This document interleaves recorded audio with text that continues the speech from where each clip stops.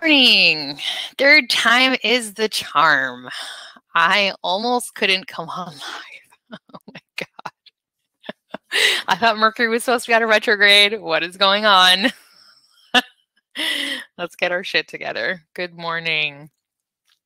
Please say hello in the comments if you are joining us.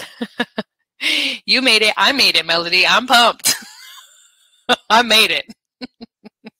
We made it. All right.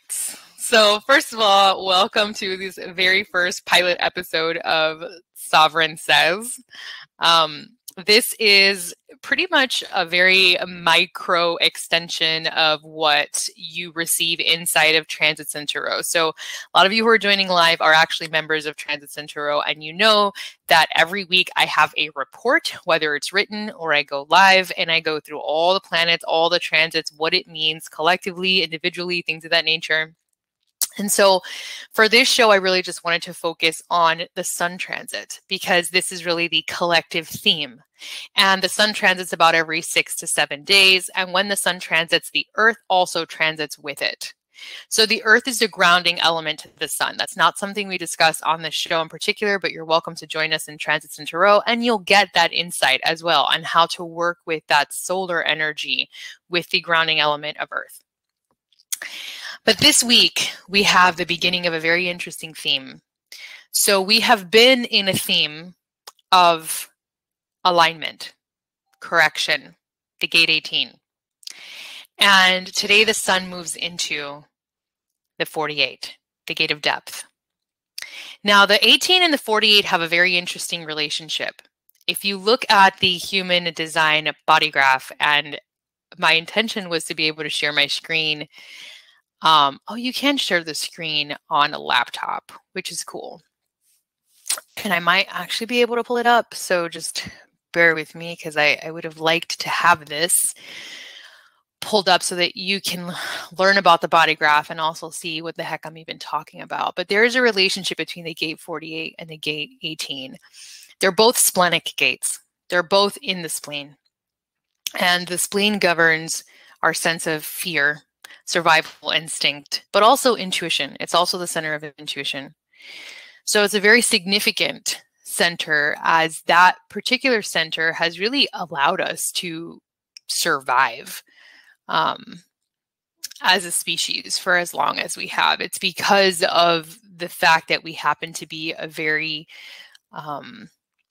splenic driven collective up until now that we have been able to survive. So I'm go ahead and pull up this foundational chart and see if I can share with you guys. Good morning, Sidora. Good morning, Danielle. Share what I mean. Share what I mean. See if it works. All right, can you guys see my screen? Can you see right here? Here's the 48. This is where the sun is transiting today, and this is the 18 where it was. Now we're going to continue to see a lot of the 18. A lot of planets are passing through this gate. So it's just the same concept, but in different areas of our life. But both of these are splenic. And they have to do with alignment, and in the case of the 48, depth.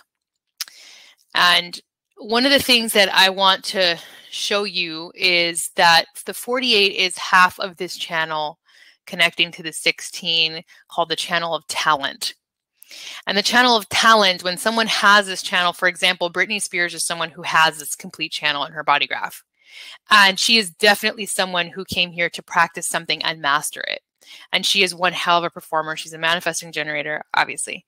She's one hell of a performer who has lived a very, very troubled and difficult life. But this channel of talent is very obviously illuminated in an individual who came here to the 16 enthusiasm, develop something that discover something that they're really good at, that they're very excited at. It's also known as the gate of skills. And then with the 48, master it, hammer it home, perfect it, get it to the point where they are a true master